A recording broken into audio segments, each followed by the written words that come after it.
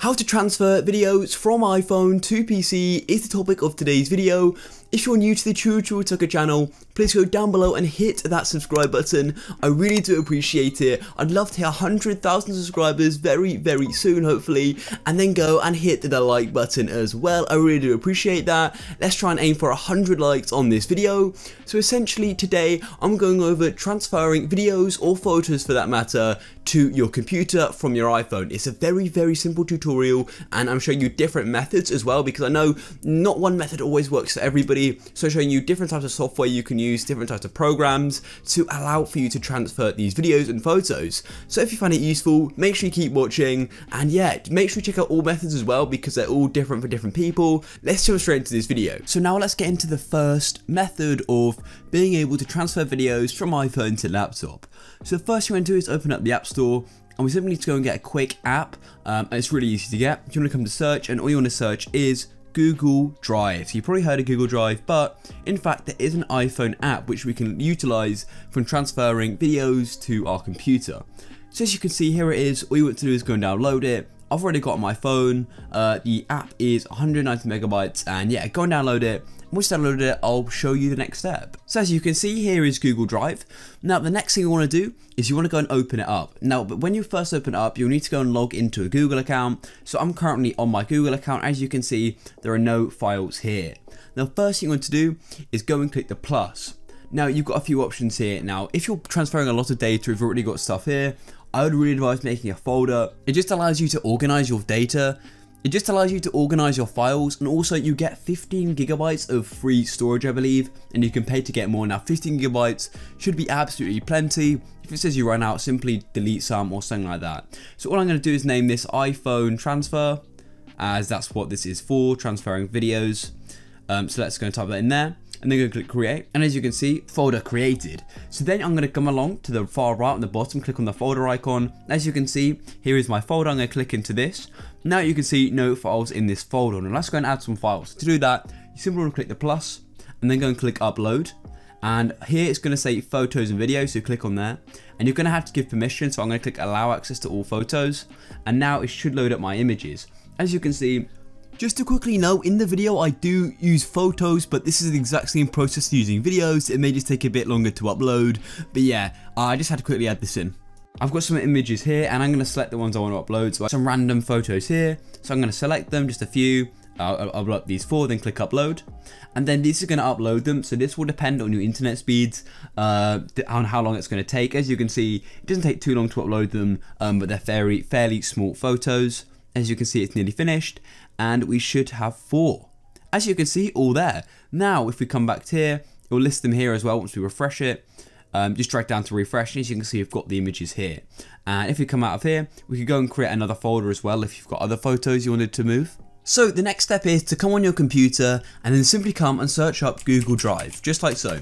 So once I type it in, just like so, then click enter. As you can see, I actually spelled it wrong. And all you want to do is come and click up here, cloud storage of work and home, click there. And then all you want to do is go to Drive, and it'll take a minute to load and wait for it to load. And then make sure you go and change to the Google account which you use on your iPhone. So I'm going to go and do that now, and it should now take us there. As you can see, here are the images, so then I can go open up the folder, and this also tells you how much storage I've used. I've got other stuff as well, like Gmail, so that also is affected by that. Anyway, I'm going to come open the folder, double click. As you can see, I've now got all of these here.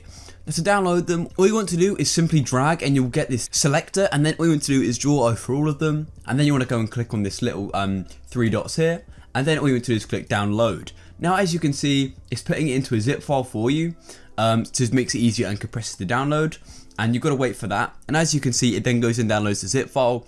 To open that up, you can have a program like WinRAR, and to open them up, then you click on it, and it'll take a minute to load. And as you can see, I've now got these 4 files here, and then you can simply go and open these up. Now this will work exactly the same with videos.